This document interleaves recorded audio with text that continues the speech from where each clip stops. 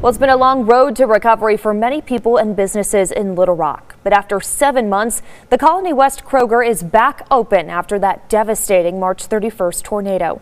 Dorothea Wilson has more on what it took to make that happen and how it's impacting the community. Oh, man. All I can say really is grace and mercy because, it's been rough. Kroger cashier Jimmy Starks reflects on the devastation the store endured. He says March 31st changed his life forever. We actually felt the tornado before it hit.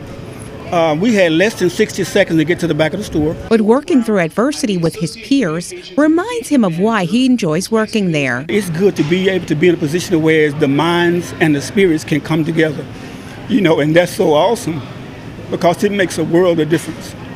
And that's what's kept me at this place 14 years. Kroger invested more than $4 million into reopening this store. The company says it was worth it because of employees like Jimmy and the relationship with the community. Buildings can be torn down, buildings can be hit, but people can't be replaced. And so when you think about today, when you hear the word resiliency and the fabric of who Kroger is and what this community means to us, that's what today's date is about. And Jimmy says he's forever grateful for the company and the community for coming together to make this happen. It takes a village. It's a joint effort. No man is an island. We need each other. Reporting in Little Rock, I'm Dorothea Wilson.